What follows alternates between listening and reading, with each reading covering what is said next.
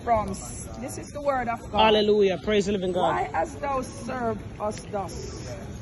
And the men of Ephraim said unto him, Why hast thou served us thus, that thou callest not, when thou wentest to fight with the Midianites?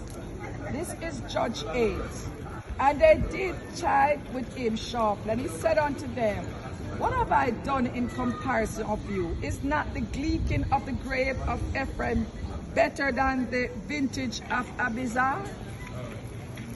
God has delivered into your hands the prince of the Midian, our arm Arzebi, and what I am able to do in comparison of you.